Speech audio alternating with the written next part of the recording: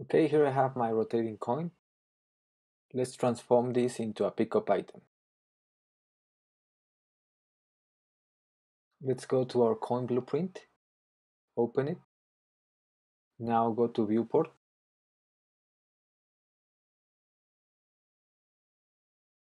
Now go to add, collision, and sphere collision. Now let's scale down a little bit. Something like this, it's okay.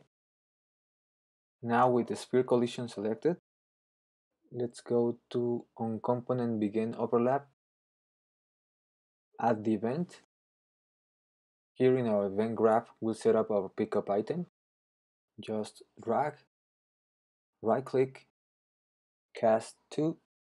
In this case, this event will be triggered by our third-person character, so let's find it. Okay, let's drag other actors to here. And now the next thing to do is destroy our coin. So let's drag, right click, destroy actor here. Now let's compile and let's see if it works.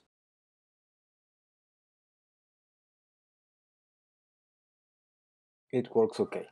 So that's it. Don't forget to subscribe and thanks for watching.